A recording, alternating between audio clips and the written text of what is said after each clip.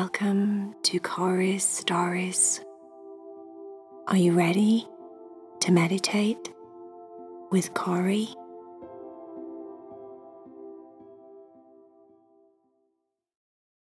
Hi friend, don't forget to subscribe, say that you like the video, and also press the bell so that you get notifications every time I make a new video. If you love Heidi, Cherry, and VAYA, or Tucker and Leo stories, you can now get exclusive stories on my Patreon account. Go to the links below the video and you can join Heidi, Cherry, and VAYA Club or the Tucker and Leo Club and get exclusive stories with your names in them. I love you all so much. Enjoy the story. Bye, friend.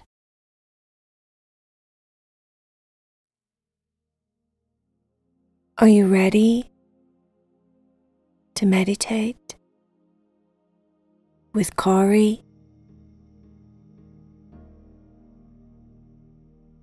Try and be still and quiet as you lay in your bed. Slow down your breathing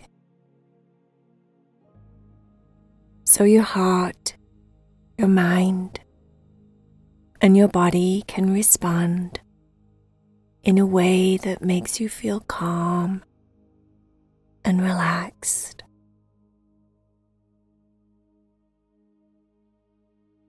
Try very hard to let go of your day. So if there's thoughts that pop into your mind as you listen to this story, see if you can pull your attention back to my words and my voice and ignore everything that pops into your mind that's nothing to do with what you need to do now. And that is relax, not worry, and let go of your day. Now is the time for sleep. Now is the time where you can rejuvenate your mind and your body so you feel really good tomorrow. With your eyes closed, activating your inner sight, using the sight that you have when you dream, and your imagination, I'd like you to imagine that you're standing at the bottom of a hill. In front of you, there's hundreds and hundreds of steps. The steps are built into the hillside. They look like rough designed stones of different shapes and sizes that clearly look like a staircase. But the staircase has got grass growing over it, and there's parts of it that's just bare dirt. At the top of the hill, there's an ancient looking castle. You've been told that this is a very special, cool place to go, and that's why we're going to go there today. You have an idea of what's in the castle. A friend of yours told you that they'd been before and it was so nice. And that's why you were intrigued enough to come today. There's other people scattered here and there. Some people have decided to just walk up the hill and not use the steps. It's a steep hill. It's going to take you some time to get to the top, but it's a beautiful day. The sun is shining bright in the sky. There's a few white, fluffy clouds over your head. It doesn't look like rain. It doesn't look like any bad weather will interfere with your plans today. You're wearing your comfortable shoes, and you've got comfortable activewear clothing, so you're perfectly dressed for the occasion. You have a backpack, a small one, on your back, and it has water, it has a snack, and also an extra jacket packed in there in case it did get cold. But right now, you're just wearing a t-shirt and comfortable bottoms, and you feel very happy with that. You start to make your way up the steps. Looking up, you can see the castle at the top, but it does look quite far away. You wonder to yourself, do I have enough energy to make it all the way to the top? But you do. It's going to be easy enough. The trick is, your friend said, to just take your time and enjoy the journey. You decide to put your earphones in and listen to an audiobook that's very inspiring.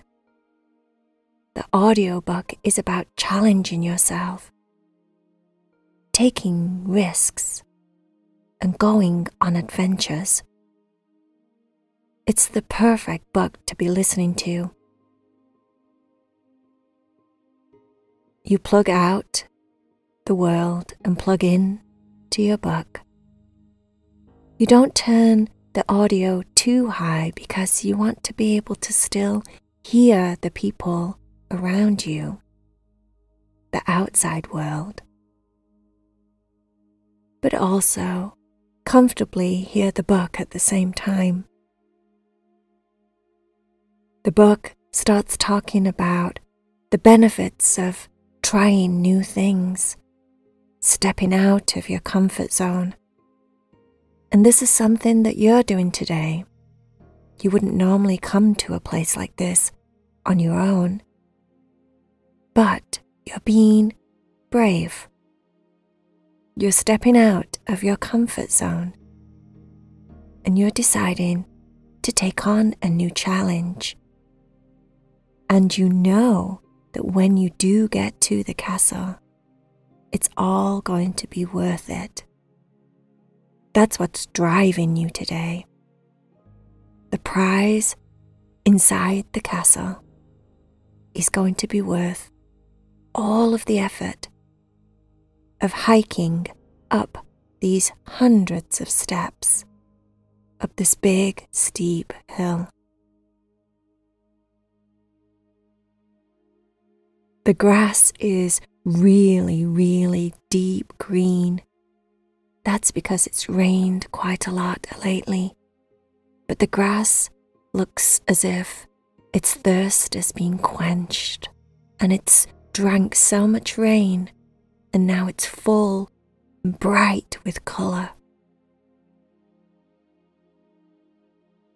On different parts of the hill, you notice that there's bunches of flowers here and there, sprinkling a little bit of colour other than the green.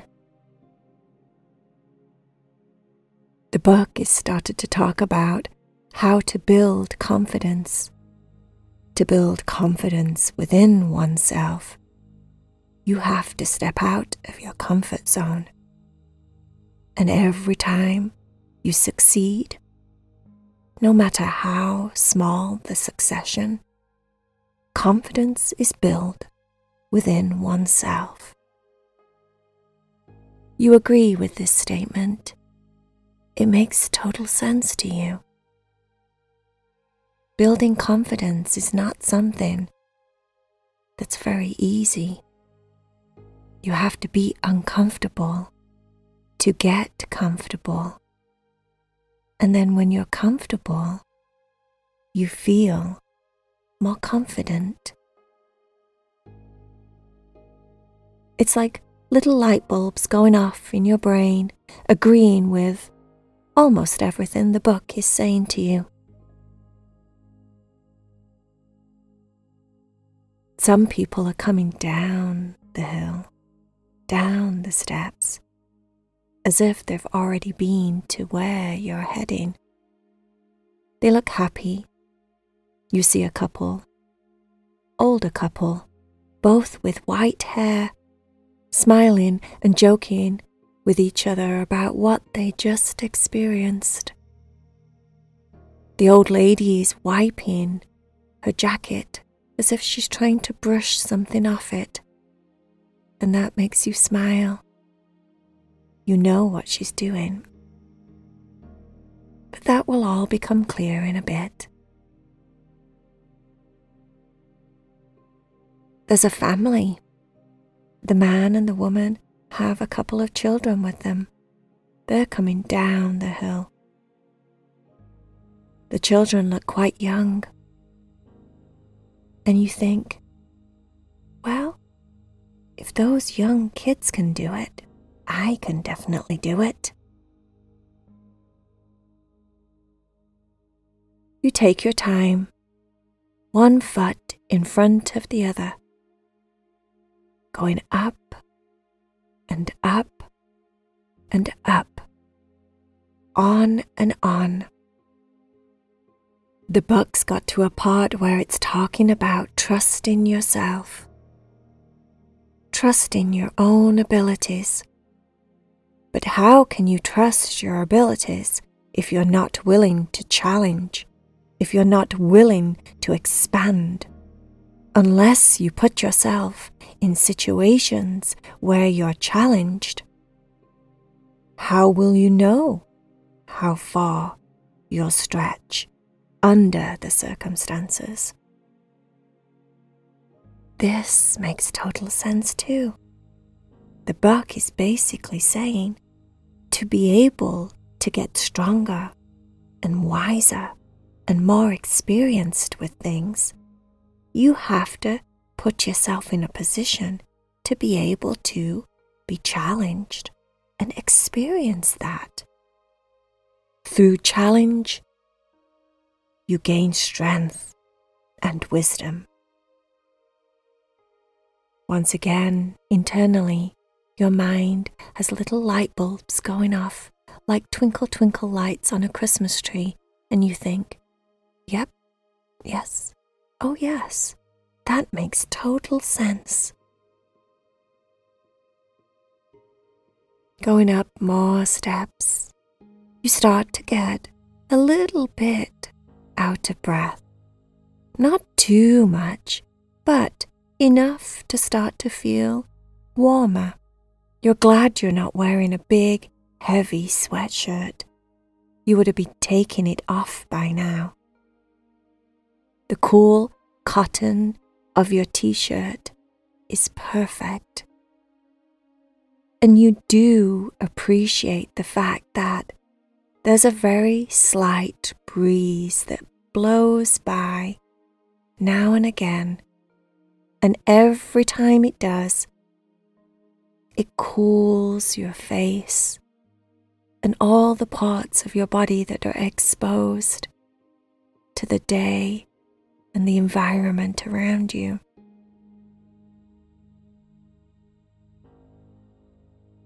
After about 50 more of these steps, you start to perspire.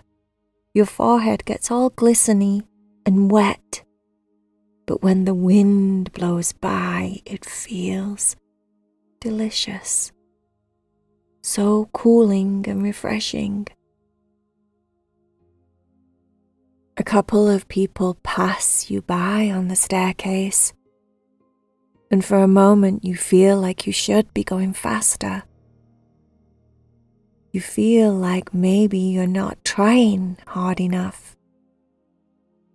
But then you remember that you were told by your friend to just go slow and steady and take your time. Sometimes the snail or the turtle or anything slow out there wins the race. This makes you think for a few steps, maybe 10 steps, about snails and how much you like snails. Slimy little things, but so interesting to watch and look at. And it's right, they do seem to always get to where they're going. The book is telling you how to build trust. It's asking you if you know the different parts of your life that you can trust yourself in. Do you trust yourself to know who you are? Do you trust yourself to be loyal, to be truthful, to be respectful? These are all questions that you ponder over as you keep walking up the steps towards the castle. Do I trust myself to be loyal? I do. Do I trust myself to be respectful? Yes, I do, you think to yourself. But to be respectful to others, you have to be able to know how to respect yourself. Otherwise, you wouldn't be capable of being respectful to others if you didn't have that quality within you to do that for yourself. And that makes you think about some people that you know that aren't very respectful. It gives you an understanding that maybe those people just don't respect themselves, and therefore they don't have the ability or even the knowing of how to respect others. For the next 30 steps, you get lost in your own thoughts, thinking about how important it is to know yourself.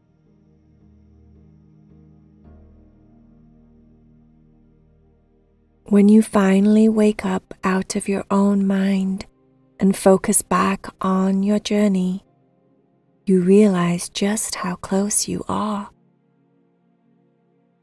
You're only about 10 steps away from the top.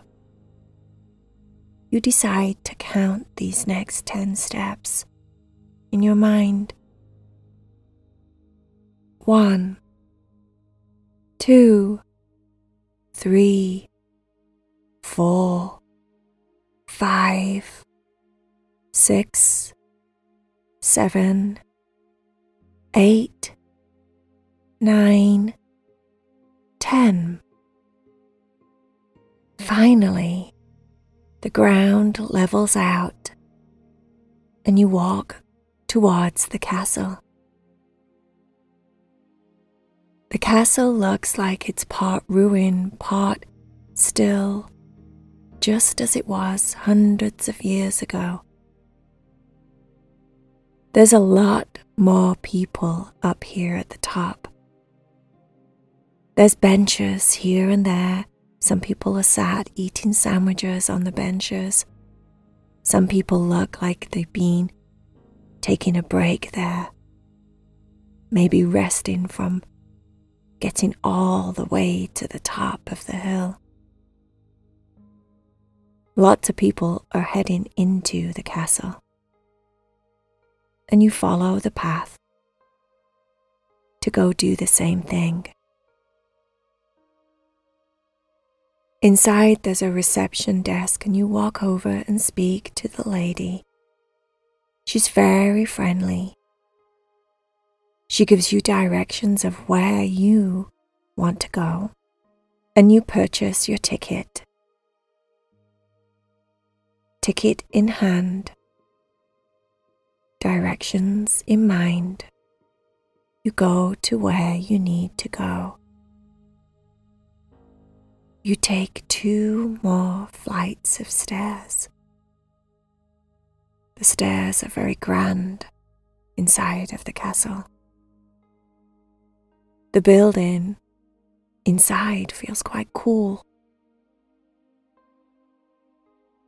It makes you wonder if, back in the day when people lived here, how they heated the place.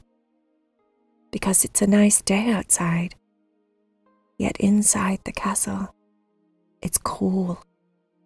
Cool enough to reach for the jacket out of your backpack. You put the jacket on and start the 2nd flight of stairs.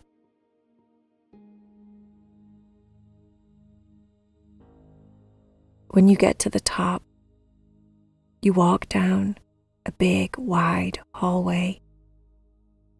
All the walls are stoned. The floor is stone. That's probably why it's cold in there. And then there's a wooden door. On the door it says, Puppy Palace. You smile. You go inside, and the first thing that you notice is the room is warm, as if it's been heated. And then when you open the door, it's a really big room. The room looks like it's got maybe 12 couches, lots of different seated areas, some forming a square as if it's just a cozy little corner all to itself, and then some of the couches are just placed on the back outside walls. There's people scattered in different places, maybe about 20 or so in there. Some children, some middle-aged, and then there's older people too. But they're all there for the same thing as you. The puppies. There's puppies everywhere. There's so much happiness and laughing and giggles and smiles, and there's little puppy sounds and puppy barks, and it's very loud at first. But then your ears adjust and your body softens, and you instantly start to get very excited about the possibility of snuggling and cuddling with all of these little gorgeous puppies. There are so many of them, all different breeds, different sizes, some very, very, very tiny, some bigger. Some of the puppies are bounding all over, crazy, running, playing. Some of the puppies are eating the food and drinking the drinks that are there, provided for them. Some puppies are laid on puppy dog beds and they're snuggled in with each other, sleeping, taking a nap. Some of the puppies are playing with the people. Some of the puppies are sat on the people sleeping. Some of the puppies are climbing on the furniture. Some of the kids are on the floor playing with the puppies. Some of the kids are sat on the sofas playing with the puppies. There's one old lady that you notice that's sat tickling the back of a puppy's head while he has something to eat. You spot a couch that looks perfect. You walk over to it and sit down, and it slumps all around you. It's very comfortable. It's made from a velvety material, and you run your hand over it automatically, and it feels soft and silky. As soon as you sit down, at least 6 different puppies run towards you. Someone new to smell and play with. One of the puppies scampers up your leg and instantly gets comfortable on your lap. It's warm, and its fur is soft and silky like the couch. And it just instantly looks as if it loves you and has known you forever. Trust. It makes you think about the part of the book that was talking about trust. These puppies trust you already. You lean forward and pick a white puppy up that's got curly, tight fur. Maybe it's going to be a poodle or something when it gets older. I mean, it's a poodle now, but you're not quite sure what it's going to be and how big it's going to be. But for now, it's the cutest thing you've ever seen. Its tiny little pink nose, and it has blue eyes staring up at you that you instantly fall in love with. You bring the puppy up to your face, and it licks your nose, and it has puppy breath. How can anyone be unhappy in a place like this, you think? The puppies that come to be with you come and go as if they take shifts.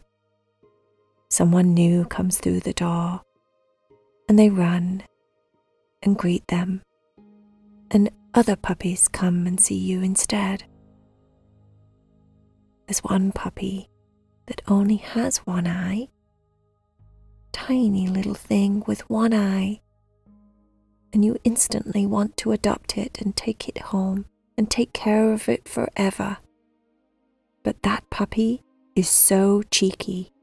It nibbles on you constantly and pulls, trying to pull the sleeve off you. It's a funny little thing. You're so happy here. Who wouldn't be happy in a puppy palace? The best place you've ever been. The room smells like puppies and lavender oil and a burning fireplace. You can smell the wood. That's why it's warm in there. There's a fire guard over the fireplace, so none of the puppies could hurt themselves in there. But once you've been in the room for a while, you notice the crackling sound of the fireplace, and you realize it sets a certain feeling to the room. It makes it even cozier and welcoming. The people that work there with the puppies are all happy, smiley, friendly people. As if they don't mind the hundreds of steps they have to climb to get to work every day. Who would mind if this was the reward? You decide that this is somewhere where you would like to work. You'd love to work in the puppy palace, spending your days surrounded by all of these cute, loving, trusting puppies. There's so many poop and pee pads all over. They must be constantly changing them because it doesn't have any indication of puppy toilets or the aroma that would cause in there. The staff are very good at their jobs. But these little puppies are animals, and animals pee and poop, and that's part of what you would have to deal with if you worked here, you think to yourself. But then that would be a challenge. And your book is all about challenges, because challenging yourself creates confidence. This place would definitely make you a more confident person, for sure. It's like you have a whole tribe of little puppies that support you and would have your back, like a little puppy family, all there for you, for whatever you would need. Ready to lick you, sniff you, cuddle you, and just be with you. Make you feel loved. Make you smile.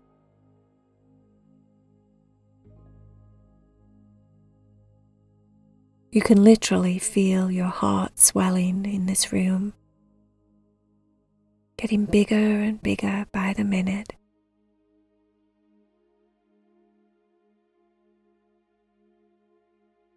You stay here for a few hours until a time where you know it's time to go home.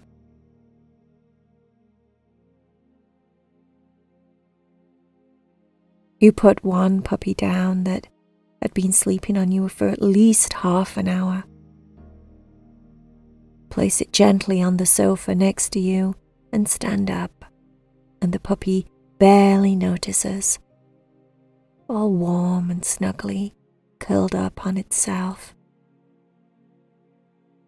You carefully walk towards the door, saying goodbye to a couple of people as you do. You walk down the stairs and out of the castle, and smile at the people heading inside, about to do what you just did, about to feel as good as you do. You walk towards the top of the hundreds of steps that you're going to walk back down. And you remember what your friend said. Just take your time and enjoy the journey. And that's exactly what you do.